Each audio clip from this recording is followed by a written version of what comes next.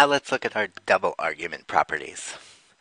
And what I mean by that is, what is the sine of a double angle 2a, or the cosine of 2a, or the tangent of 2a? Well, we can take the sine of 2a and rewrite that as the sine of a plus a. Sine of a plus a is a composite argument, and we can apply our composite argument property there, where the sine of an angle plus an angle is the sine of the first angle times the cosine of the second angle, plus the sine of the second angle times the cosine of the first angle, which can be simplified to 2 sine a cosine a in this case. So the sine of 2a can be written as 2 sine a cosine a. If we apply the same principles to the cosine of 2a and think of it as a plus a and expand and simplify, you'll see that the cosine of 2a simplifies to cosine squared a minus sine squared a. The actual proof I will be leaving to you as a homework problem. Now, cosine squared and sine squared can also be rewritten using the Pythagorean property. So if I replaced the sine squared with 1 minus cosine squared, and simplified the expression, we could see that the cosine of 2a would become 2 cosine squared a minus 1. Or if I replace the cosine squared with 1 minus sine squared a, then my expression would simplify to 1 minus 2 sine squared a.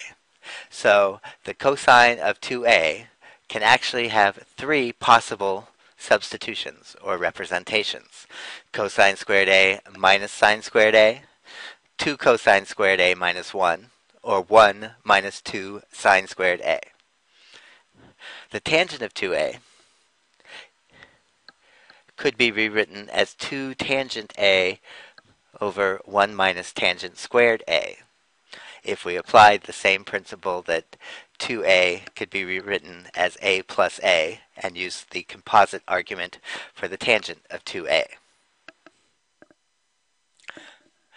Let's look at the half argument properties, where we're trying to find new expressions for the sine of 1/2 a, or the cosine of 1/2 a, or the tangent of 1/2 a, in terms of the original angle a.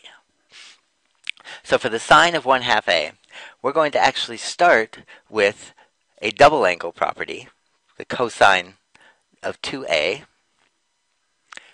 where the cosine of 2a is equal to 1 minus 2 sine squared a, as we just discovered.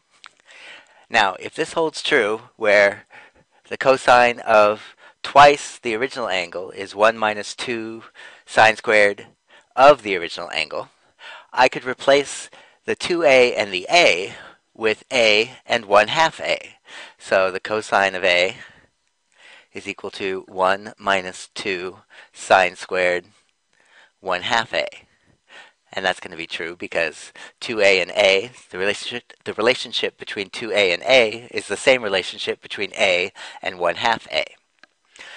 Now I'm going to take this new expression and solve for the sine of 1/2 a. So I'm going to subtract 1 from both sides and get minus 1 plus cosine a is equal to negative 2 sine squared of 1/2 a. And then I'm going to divide both sides by negative 2 and get 1/2 minus 1/2 cosine a is equal to sine squared of 1/2 a.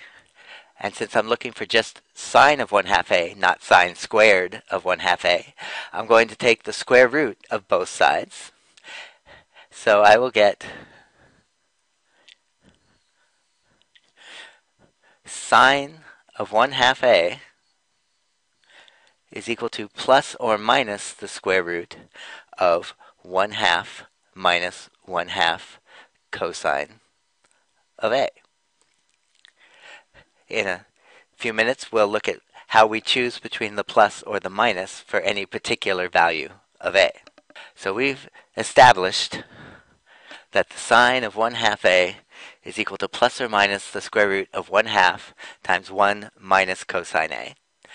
And by similar logic, we could prove that the cosine of 1/2 a is equal to plus or minus the square root of 1/2 times 1 plus cosine a.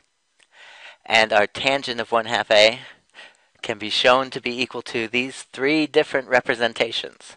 Plus or minus the square root of 1 minus cosine a over 1 plus cosine a, or 1 minus cosine a over sine a, or sine a over 1 plus cosine a.